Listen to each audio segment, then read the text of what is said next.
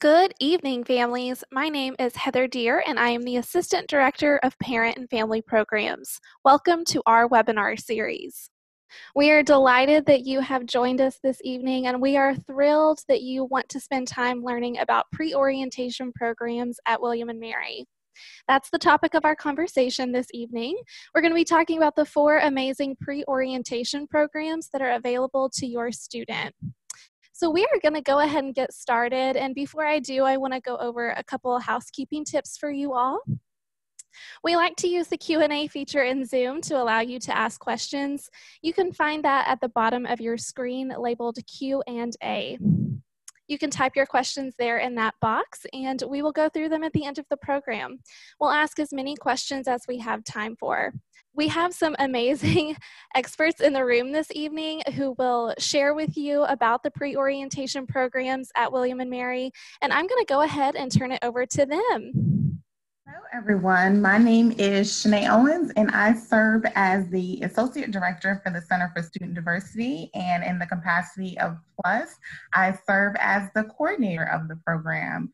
So PLUS, as you can see, is Preparing for Life as a University Student. It's a pre-orientation program out of the Center for Student Diversity. So PLUS is going to look a little different this year as we are navigating our new normal, our new worlds under COVID-19. So we have transitioned our PLUS program to an online format this year. So our PLUS dates will run Sunday, July 12th through Thursday, July 16th on an online format.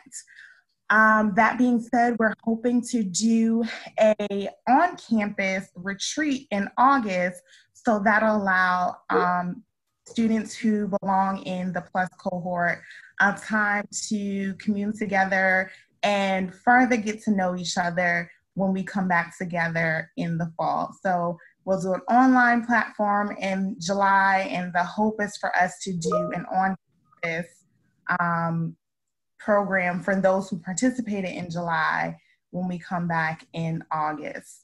The cost for PLUS is completely funded through the university. Applications are open now, and the deadline to apply is May 31st. So students who are usually involved in the PLUS program, we serve, the Center for Student Diversity focuses on underrepresented and underserved populations. The purpose of the program is to get students acclimated to William & Mary as they transition from high school into that university life. So these are some of the highlights of the PLUS program. So we'll still have some mock class sessions. So we have some faculty members, William & Mary faculty members, who are on board to teach some virtual classes. We'll have evening activities each night that are led by our PLUS counselors, and our PLUS counselors are current William & Mary students. We'll also engage in some group sessions, so there'll be some breakout sessions each night so that the students will get to know their counselors as well as each other.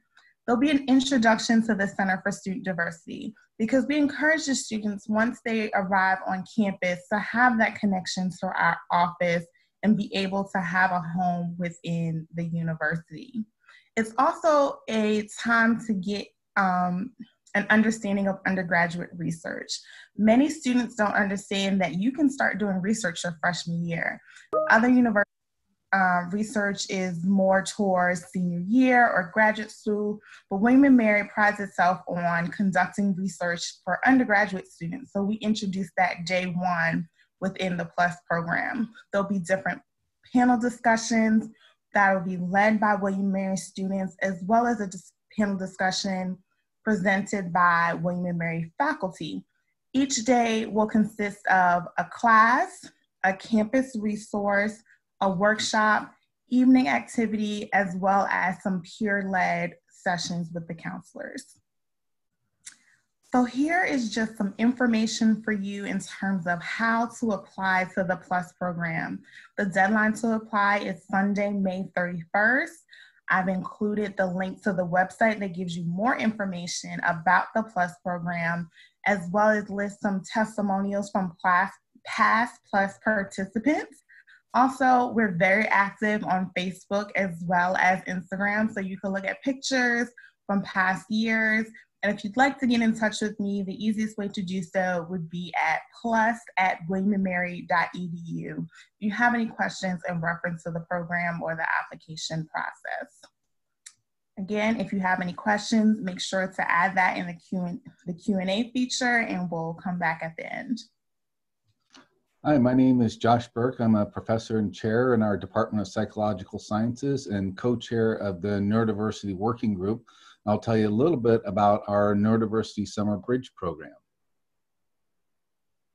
So what I wanted to start with is just a little bit of an overview, if that's a term that you're not familiar with. What is neurodiversity?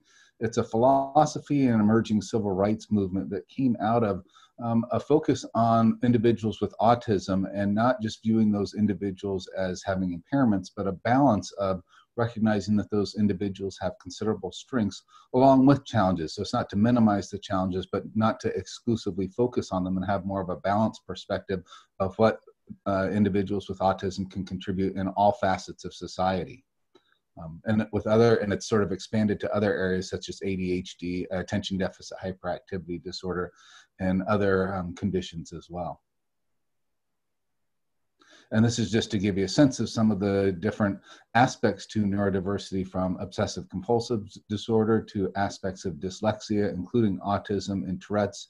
So really just try and be as open as possible in terms of thinking about individuals who might want to be part of our neurodiversity community at William & Mary. So just to give you a little bit of an overview of the initiative more broadly, we have a neurodiversity working group that's very broad-based in terms of its membership. So it includes faculty, students, administration, alums. So it's really pretty broad-reaching in terms of those on campus. We've had individuals who are part of residence life, student accessibility services. And I'm sure I'm forgetting a few, but those are a lot of the groups that are involved. One of the key facets when we developed this initiative is that we wanted it to be for the students on campus. And so one of the things we started very early on was a neurodiversity student group, which has grown to a listserv of about 100 students. And so this is an opportunity. They meet on a weekly basis. It's an opportunity for them to just have a chance to talk about whatever challenges are, or whatever they just want to talk about for fun. The faculty are not there at those meetings. It's really run by the students for the students. We also do co-teach courses, a course on neurodiversity. It's a 1-credit pass-fail course that's offered once per year on campus and once at our Washington, D.C. at William & Mary office. And then here today, we'll focus on the Bridge program in more detail. But I just wanted to start with giving you a little bit of a sense of how this fits more largely within initiatives on campus. And we've also have reached out to other universities and kind of shared what we're doing on campus as well. Finally, the last part, for the part that I'll conclude with, is talking about, we do have a neurodiversity scholar in residence, John Elder Robeson, who's a best-selling author. He was diagnosed with Asperger's, which is no longer a diagnosis, but falls under the autism spectrum. And so he was diagnosed in his early 40s, and since then he's written several books about his experiences. He's also on the World Health Organization. He just finished a stint on the National Institutes of Health as well, in terms of guiding funding related to autism research. And so to have his perspectives for our students, he can talk about what he experienced growing up, but then also bring in that broader perspective of how does this fit in more broadly within society and within the world, is just a tremendous benefit for our students and for our campus as a whole. So with that, I'm going to turn things over to Leslie Henderson to talk about more details with regard to the Bridge program. Hi, everyone. I'm Leslie Henderson, and I'm the Director of Student Accessibility Services, as well as an Associate Dean within the Dean of Students Office. And I want to tell you about the Bridge program itself. I want to transport you back to a world where we could do things like have group hugs a few weeks ago, really. But back in summers prior to this summer, we were able to hold an in-person program. We do plan to keep all of the same ideals and values of the in-person program, but we're going to have it on one day and online. So actually it may be more accessible to many more students who want to participate this year. And like the Plus program, it's at no cost to students. So we'll talk more about the actual structure of this year's program now. So what we want to do is make sure that students who are neurodiverse have their needs considered as we welcome them to campus. What we do as part of the application process is ask what goals the students have when they want to participate in the program, and that helps us design our program to meet the needs of students. We try to be inclusive. We allow students to walk around, lie on the floor if they want to, or however they're most comfortable able to experience getting to know the university as we introduce it to them in the Bridge program. We have a STEM toy bucket in person that we often use, and so that'll be encouraged too during this online program. And we connect through the GroupMe app with the students. The students get to connect with each other that way, and with the peer leaders who help facilitate that group connection. The peer leaders are also, like the PLUS program, are current students at William & Mary who participate in the neurodiversity program, student group that Josh described earlier. And they also may be some recent alums who like to come back and give back to the students in this way. We want students to have a softer, gentler introduction to campus life, as orientation can be overwhelming. So we help foster the social engagement between the peer leaders and the students who can kind of serve as mentors, and the incoming students who participate in the program. Really living to learning in terms of what we focus on.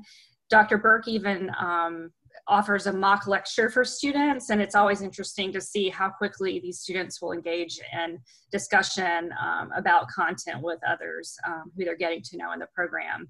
We also offer a listserv for parents who share students in the same cohort of the Neurodiversity Bridge program, because we find that they tend to get information from each other and really appreciate having someone else who understands their students' transitional experience at some level. You can go to the next slide. Here is our online format. This is a work in progress, and we're still nailing down details, but as you can see, we'll have, starting at 9 o'clock, we'll have some 40-minute sessions at the top of each hour with a break. Students can also take breaks whenever they need to, and we'll cover many different topics to help introduce students to student life and student learning on campus. At the very end, we also have a parent and family panel for parent and family questions. That goes on at the same time as our student panel, which is just for students only. So us boring old staff people and professors, we get out of the room so the students can have their own question and answer real time with students, with the peer leaders who are leading the program.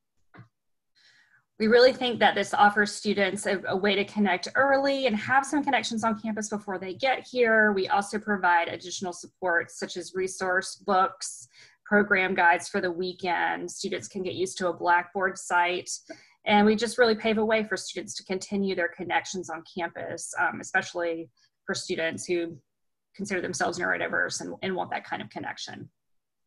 And we tend to get rave reviews, not to toot our horn, but we really do. We have had a lot of great feedback from students and from their families who have talked to their student participant afterwards to say what a great experience it's been. So our registration is live currently. The link is here, and I understand Heather will be able to distribute this information to you all afterwards, so you can just click the link.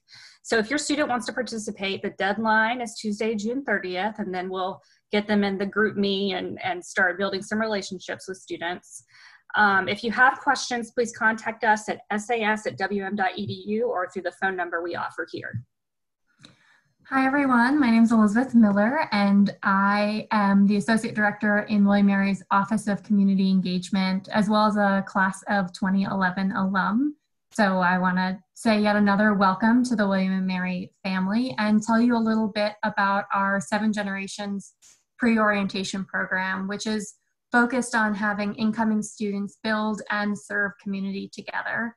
The program runs for the 4 days before move-in, so this year that will be August 17th through 21st, and has spaces for 30 incoming students who will be split into 3 teams of 10, each led by 2 upperclassmen students who are trained and then coordinated overall by myself. And what we want this program to do is help our students understand their new community, feel more prepared to be part of the William & Mary community, but also to be able to make a difference in the Williamsburg community and be introduced to what it means to be an active citizen and a participant in sustainable communities. So we actually know that there are 3 things that need to happen to create a sustainable community. Students need to become educated about the communities they're a part of, the social issues that are at play. They need to participate in direct action. That's what a lot of people think of in community engagement, is that service piece. So that is core to our work, but as is the 3rd piece, which is reflection. So understanding your place in community, evaluating the choices you make so that you can be of greater impact in your community, but also grow yourself. So I want to talk a little bit first about education, because people often picture lectures and PowerPoint slides for education. As you know, those are great forms, but what you should really be picturing for our 7 Generations education program is that the students will be going on behind the scenes tours with Goodwill to learn about the Goodwill Works program and creating sustainable job opportunities. They will be meeting with scientists at VIMS to learn about how to talk about climate and coastal resiliency. They'll be having conversations with city councilors to talk about how we build sustainable economies, which will be particularly important in the coming months and years to come. So that's what you should picture when you think about education on our pre-orientation programs. And when you think about action, there are so many different service and direct action opportunities that students will have as part of this program. It means that one day they might be working in a community garden to put down new mulch. The next day they might be prepping meals for a local nonprofit organization. And the next day they'll be helping to set up Dormania, a sustainability initiative on campus, taking lots of different approaches to understanding how they can contribute to community. And when we talk about reflection, I hope what you can picture is a bunch of students gathered around a table, sharing a meal together, sometimes a meal they've made themselves. It's always amazing to me the number of students who say one of their best learning outcomes from our program is that they learned how to cook dinner for other people or how to scramble an egg for the first time. So picture them eating a meal that's probably pretty edible if they've made it with their site leader's supervision, and having a conversation about their day, responding to reflection prompts in journals, coming up with a group statement of their commitment to action for what comes next so that they know what they've learned and feel prepared for William & Mary and their own active citizen journey. Those are the 3 components of our community engagement approach, but there are also 3 components to sustainability. Many of us think about sustainability from an environmental perspective, and that's critical. Thinking about how we protect and preserve our environmental resources, our natural resources. So one of our teams on this trip will be focused on that environmental sustainability. So they'll be engaging in work like beach cleanups, that community garden that I mentioned. They may even work with our local county on the recycling program. We also think about sustainability when it comes to social engagement. So that's making sure that everyone is able to participate to their full capacity in community. So students who will be focused on social sustainability will be doing things like working with the Village Initiative to pack backpacks for back to school programs, working to support a community picnic to bring people together, or working at our equine therapy nonprofit partner Dreamcatchers. And finally, that economic component. How do we build communities that have sustainable economies and make sure individuals have the economy that they need? So those students might be doing things like working at our Habitat Restore, working at Goodwill, and connecting with local businesses. So as you can tell, there's a diversity of experiences in pre-orientation that let students get exposed to lots of different things about making a difference. And we still fit time for them to meet their new community. So in the evenings, after they've engaged in all that service, they'll engage in a whole range of activities. That might look like an evening where they go on a campus tour so that this map stops looking like squares and lines, but instead turns into a real place. They'll go on a scavenger hunt around the city to learn about the resources available to them as students, They'll take a trolley ride. They may even take in a concert in Colonial Williamsburg. And remember, they'll be with their upperclassmen leaders throughout. So they'll have a chance to learn and talk and ask questions about what that means to be a William & Mary student. So I just want to mention a few things for you to keep in mind. Our registration is open until July 15th. The registration is linked on our website and on the pre-orientation page as well. The program does come with a $135 registration fee that covers things like housing, food, and connections to our different community opportunities. But we are making the program free to any first generation or low income student, and we offer scholarships of $75 to anyone who needs that. We never want finances to be something that keeps someone from accessing the community that they're a part of. And finally, I would just mention that if your student is interested in more opportunities for community, or a pre-orientation isn't the right place for them to connect, we offer Show Day, which is a half day of service during orientation, and AIM4, which is the year-long civic leadership program for first-year students. So thank you all for joining William & Mary, and I look forward to having your students join our community in the fall. Well, hello, everyone. My name is Michael White. I am one of the assistant directors of campus recreation, and I oversee the outdoor recreation program that is referred to as the Tribe Adventure Program. So right off the bat, I'd like to just, reiterate how, like my colleagues, we are trying to negotiate the COVID-19 restrictions. So most of the information I'm providing you now is about programs that we have historically run. At this point, we have not been able to make concrete decisions about how we will be running the program. Unlike some of my colleagues, we're unable to go online for this pre-orientation program, which I think will be very self-evident after you hear a little more about the program through the next video and through some of the presentation. And maybe we'll have a video. There we go.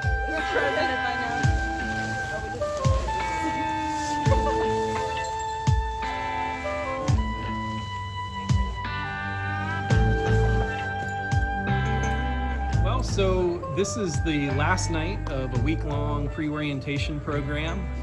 We have 6 groups that have been out in the field doing everything from bike touring to backpacking in the Shenandoah National Park, caving, tubing down the South Fork of the Shenandoah River.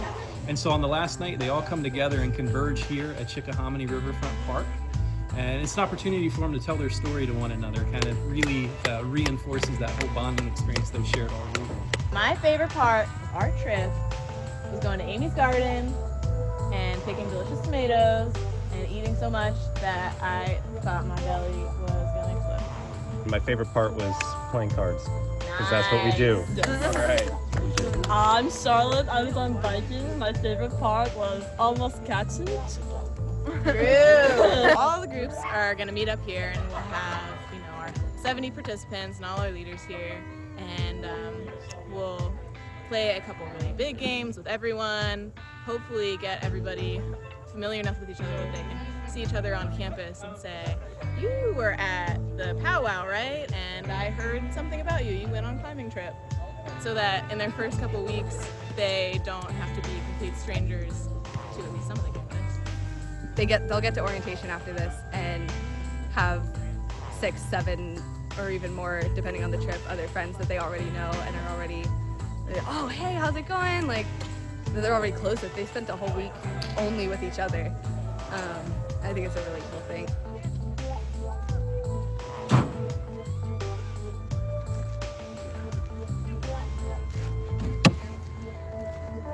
I always made friends at camp faster than like at school, just because it's just a different environment. So I was like, if I go to what is basically camp, I'll have plenty of friends before school. So I do feel like I made a lot of friends. Everyone that I went on the trip with was some of the best people I've ever met, honestly. And I didn't get to talk to everyone as much as I wanted to, but there were like at least half the people I got really, really close with, and I think that I will continue to talk to them for the rest of the 4 years I spend here.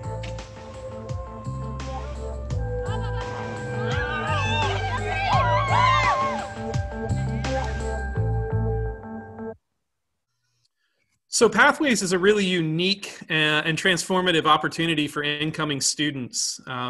Through a series of theme-based wilderness experiences, hiking, paddling, rock climbing, these students get a chance to bond in a way that you just can't any other way. You heard one of the participants talking about how she knew how she bonded at summer camp, and she saw this as like a college version of summer camp. It's a little more than summer camp for sure, but it definitely is that great opportunity. Students learn to be self-reliant. They meet other students, so they come in with a strong community already, and they build these amazing social skills that will help them be successful as college students. So just to highlight a few things about the program, Pathways is offered through our Tribe Adventure program, which is the outdoor recreation arm of Campus Recreation. We celebrated our 10-year anniversary last year. Every year it gets better. We serve historically approximately 112 incoming freshmen and maybe a few first-time transfer students each summer. Those 112 are served in 2 different sessions. These are wilderness-based pre-orientation program, meaning there aren't hotels and dorms. These participants are sleeping in tents. In many cases, they're hiking in rustic areas. Every trip is a little bit different and has different amenities available to it, but it is truly a wilderness-based program. There are 12 options to choose from, split between 2 sessions, so there's 6 trips in the field at any given time during those 2 weeks. The group sizes are between 8 and 15 participants based on the activity that they're doing. Certain activities like our backpacking, we're only allowed to have 10 people within a group based on our permits and based on our leave no trace outdoor ethics that we practice. There is no experience necessary. I know that's one of the most common questions is, does my student need to have outdoor experience already? And the answer is absolutely no. They do not need experience, but they should be aware that the trip does require that they will be sleeping in a tent, that they'll be spending most of their day outside. And for some students, that's a big challenge, and it takes a couple of days to kind of get into the groove of it. It's led by 25 student trip leaders. These trip leaders go through an extensive amount of training. The new trip leaders spend their entire first semester training and going on shadow trips with experienced trip leaders. But these leaders going into the field are William & Mary students. So not only will they be leading these activities that the students will be participating in, they'll also be sharing their experience as a William & Mary student, which is just invaluable. It's also important to note that our trip leaders are Wilderness First Aid certified. They must all carry current CPR, and they are all leave no trace trainers as part of their training. So they will be teaching that sustainability part while they're in the field. So regardless of the format of Pathways this season, our dates for session 1, they begin August 10th and it runs through the 14th. So it is a week-long program, and session 2 would begin on the 17th running through the 21st. One of the questions we often get is on that last week, doesn't that back right up to orientation? And the answer is yes, it does. And we get the participants back early in the morning that Friday. They actually spend their last night, as you saw in the video, camping at a nearby park, Chickahominy Riverfront Park. So they're about 15 minutes away from campus. So they arrive in plenty of time to de-issue their gear, to get ready. Some jump in the shower in the locker rooms at the Student Rec Center, and then they jump right into their orientation program. Now, historically, the cost has been $195 per participant, and that's all inclusive. That covers all the campground fees, all the food for the whole trip, all of the group gear. That includes everything.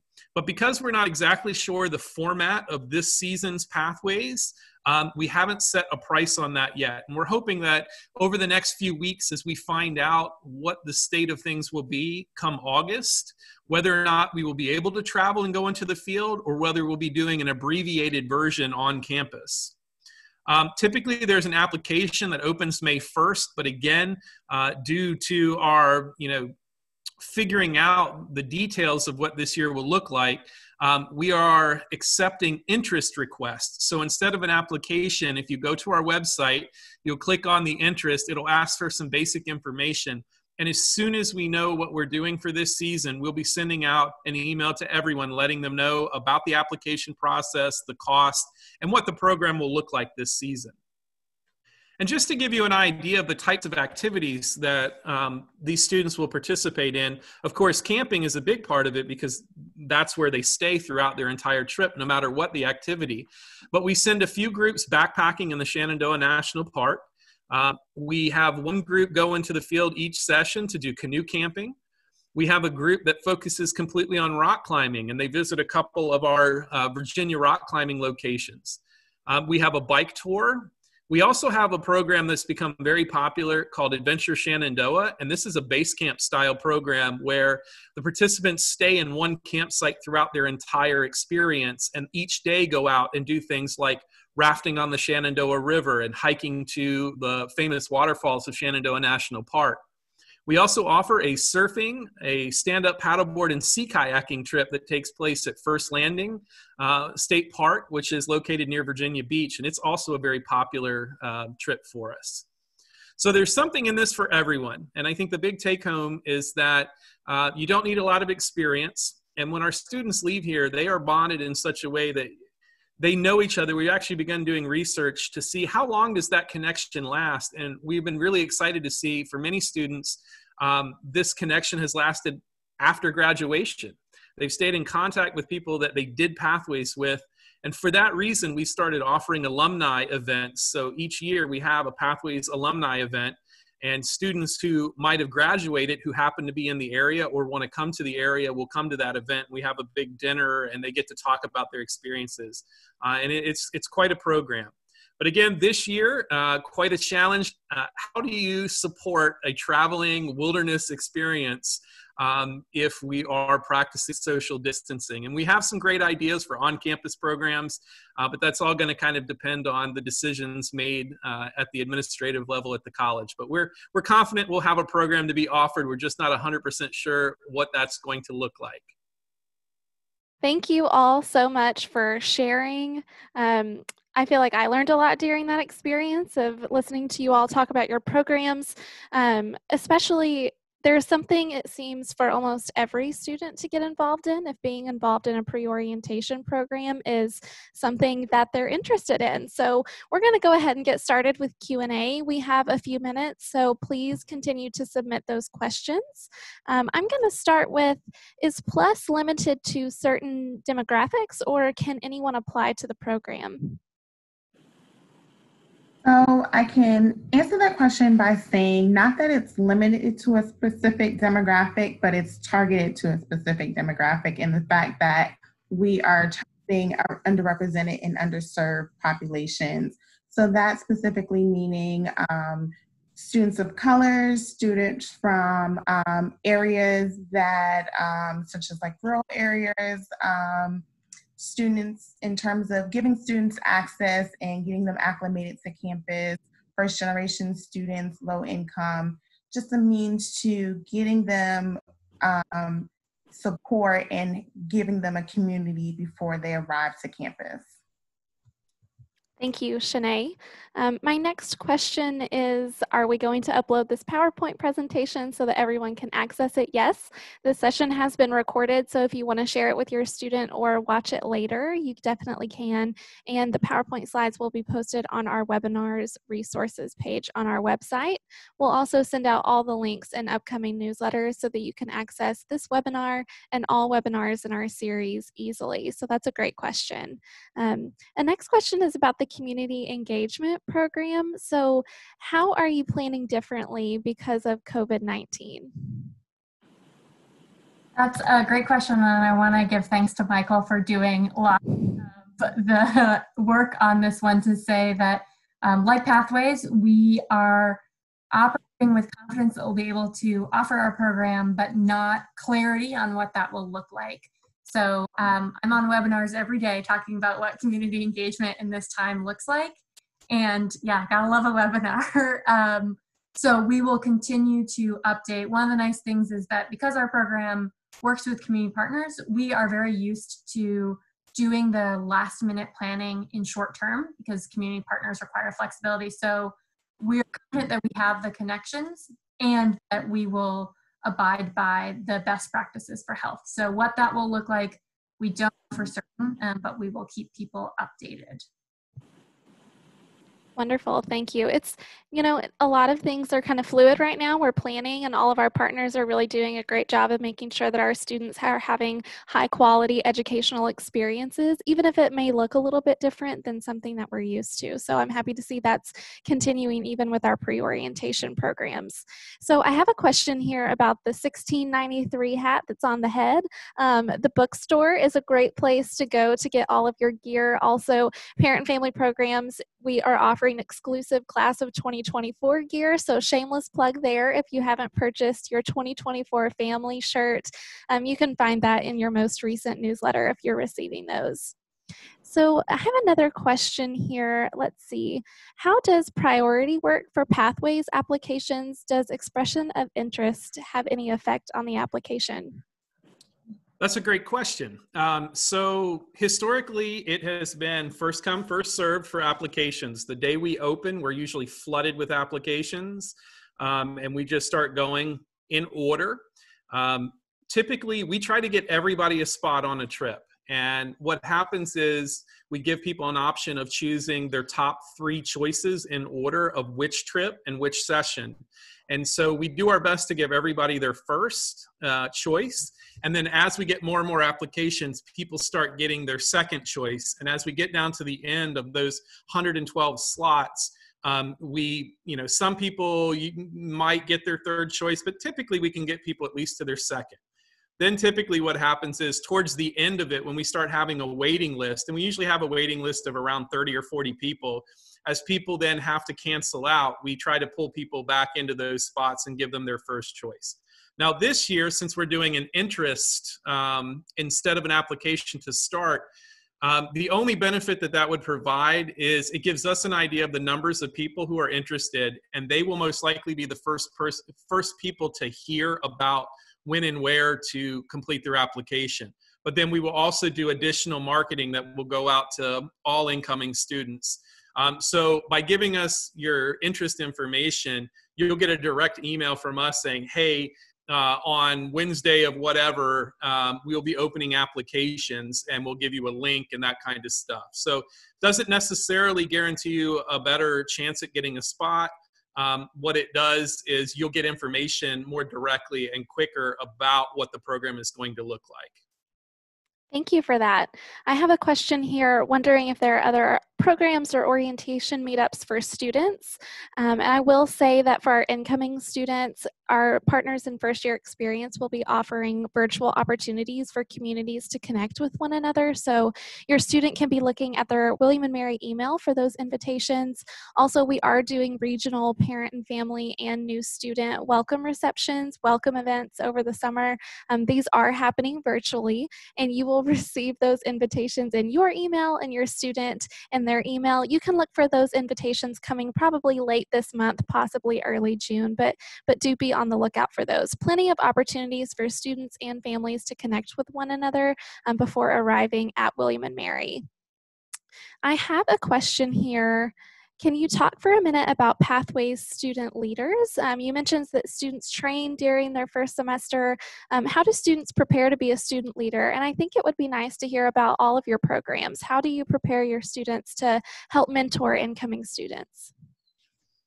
Well, that's a great question. And just speaking on Pathways, we have an application process, and of our very large Tribe Adventure program, the trip leader position is the most coveted. And so a lot of our trip leaders have actually completed Pathways, and that's their first introduction into the Tribe Adventure program. And so typically their freshman year or sophomore year, when we do the application process in the fall, we get about 50 applications, and we usually have about 5 spots open. So it's pretty competitive to get in. And once they are hired, almost immediately we do a fall training. And so we take the group, the new cohort, as well as some of our experienced and senior leaders, and we go up into the mountains and we spend a week doing basic backcountry living skills. And then we come home and we do another training in the winter that's all soft skills, understanding how to work with people, understanding situational awareness. And then we add their medical training. They all get wilderness first aid training, which we pay for. It's nationally recognized through the National Outdoor Leadership School. And so they spend a weekend getting that training. Then they go and do their CPR, first aid kind of stuff that complements the wilderness first aid. And then we literally have trainings throughout their whole first semester they're required to go to. There's one big overnight weekend training once a month in each one of our areas. So they get their American Canoe Association training and paddling for all of our paddle sports. We do a rock climbing experience and training for top rope rock climbing. And then they shadow the experienced trip leaders. So for their whole first semester, they're not given students to take out. They actually go along and assist the trip leaders and see how our trips run. And that's all in addition to all the general campus recreation training that they're required to have. We have a training conference at the beginning of each semester. There's various trainings throughout. They have to do a van training since all of our travel programs utilize our vans. So it's a pretty extensive training. And they're evaluated each semester, and we look for areas that they need more training.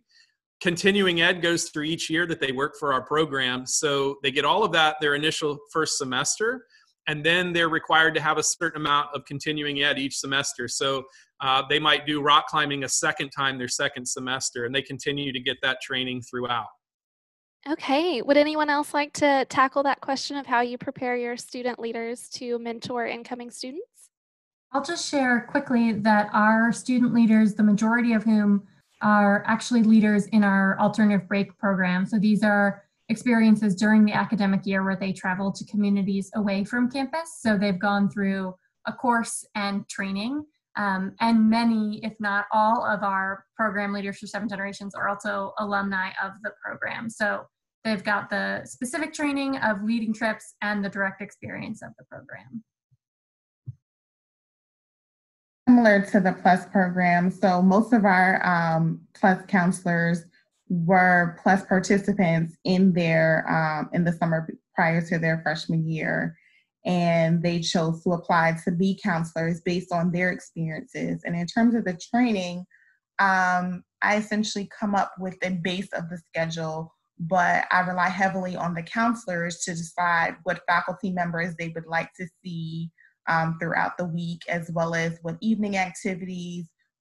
They shape the workshops and the panel discussions. So I rely heavily on the current students to shape what the week looks like, because they essentially are William & Mary students and know what an incoming student would need in terms of an experience of what they need to prepare.